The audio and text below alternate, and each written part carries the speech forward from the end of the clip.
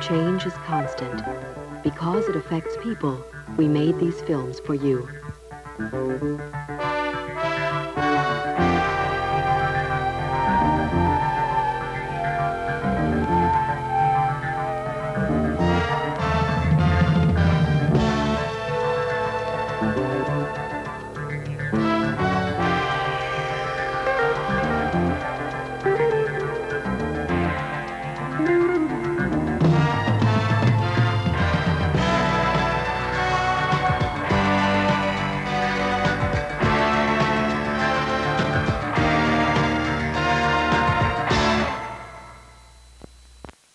Let's take a word, any word. What does it mean? It doesn't mean much, all lonesome and shivering by itself, but string the right words together, add a few curlicues in the right places, and you can warn, define, predict, ask and answer, sell, enchant. In short, you can communicate. Time was when you could just take your own good time in putting one word after another. But in today's busy world, there seems to be less time to reach billions more people. So you need to really move those words to more people. Whether those people are customers, employees, scientists, subscribers, citizens, just about anyone you want to reach. And the newest, most efficient method of writing communication is a concept with the peculiar title of word processing, a name we borrow literally from the German, Textverarbeitung. Now that's saying a mouthful. Okay, but before we go on, let's back up just a minute to communication. It's been around a long, long time. Man started first with grunts and gestures, and then drawings.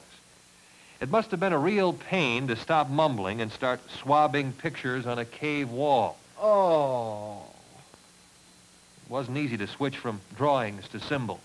Oh. And who wanted to learn to use the stylus or pen? Oh.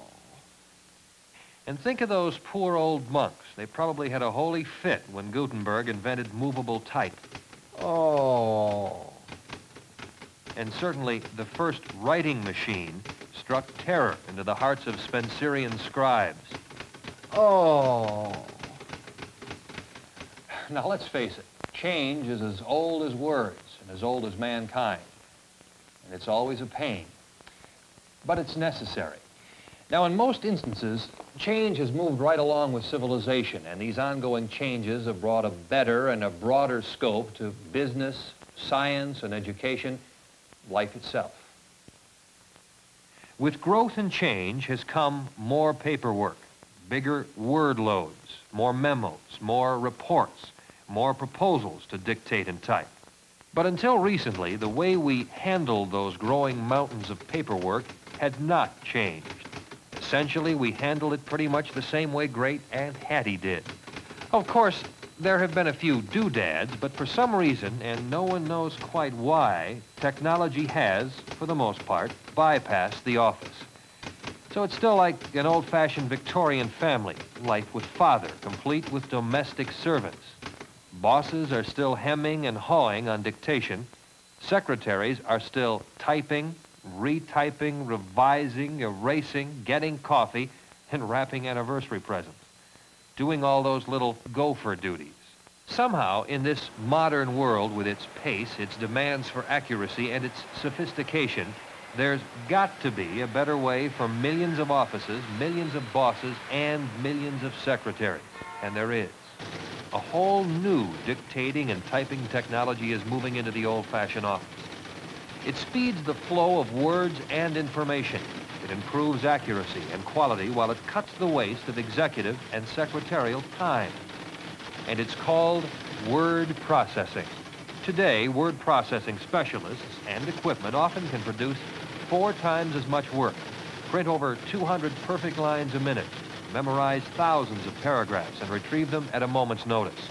Align those pesky decimal points, reset margins and format in an instant, correct whole pages with the touch of a button.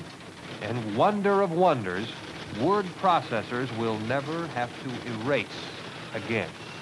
Wow, sounds great.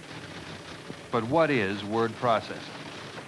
Word processing is a way to transform ideas into written communication quickly and accurately through the use of automated equipment operated by skilled people using revised office procedures. People like you or me, or like Joanne here. At first, it sounds spooky, but as you learn more about it, you realize that it simply combines new procedures, new equipment, and newly trained people. Not just a bunch of expensive hardware spitting out words, words, words, but a whole new structure of organization and support involving dictation, editing, revision, proofreading, storage and retrieval, the creation of new documents from stored material, new human and working relationships, and new skills. In short, redesigning the office work, both typing and non-typing, for maximum productivity and satisfaction. So although word processing involves some fancy equipment, it starts with people. It can be as simple as Ada with her 10-year-old single station, or as comprehensive as this 53-station operation at First National Bank of Chicago, where the very office itself has been re-landscaped to accommodate the change. In short, word processing pushes out the horizons and organization and productivity of the office to keep pace with the modern world of change. Let's show you exactly how it works. Remember the old-fashioned office? Someone gets an idea and wants it put into the works, dictates it to a secretary who does the shorthand bit if she's not busy with something else. She types the material, erases, blots out with white gunk, takes it back to the boss. He revises it, she retypes it, he revises, she retypes, interruptions, etc.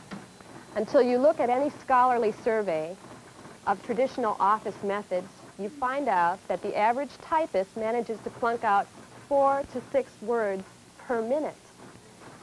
Now, let's look at how word processing means shortcuts to save time and improve efficiency. The boss dictates, okay, by machine, or maybe by shorthand, or maybe, and this is happening more and more, right into a phone bank. Okay, this is what is called a text editing typewriter. As you can see, it has 2 parts. The part that looks like an electric typewriter with lots of extra keys, and this part is a console attached to the typewriter, which is where it all happens. Okay, this console records everything I type on a magnetic card. Some use tape cartridges or cassettes. This recording device means I can always type at my fastest speed, because if I make an error, all I have to do is backspace and type over the error. The mistake is automatically corrected on the tape or card. It works just like a tape recorder. Now, after I have everything I want typed, recorded on the tape, I put a letterhead or good paper into my machine, I push this button, and out comes a perfect copy at 180 words per minute. Look, no hands. See? You'd never guess where I made the mistake. Some machines have internal memories. Some machines use a display screen so you can see all your corrections. And some word processing equipment is hooked up to a computer. Of course, computers come in different sizes. A microcomputer like this, which stores and searches. Medium size, like this installation at Blue Cross, which turns out as many as 4,000 personalized letters a day. Or a great big giant-sized computer like the one that serves the 42 word processing stations in the Wisconsin state government. But essentially, all word processing machines do the same things. They let you do any amount of correcting and revising quickly, without retyping the whole document. Something you can never do on an ordinary typewriter. And they let you store the material you type so you can play it out again anytime you want. Or you can compose entirely new documents. Legal documents, for instance, from the paragraphs and data you've stored. Applications? There are as many of them as there are businesses and professions. Word processing can be used in medicine, science, law, banking, accounting, sales, education, engineering, with word processing specialists doing 2 to 3 times the work of an ordinary secretary. What won't they think of next? They say we're going to have typing direct from the spoken word, and electronic push-button mail. Word processing is not the last word of communication concepts.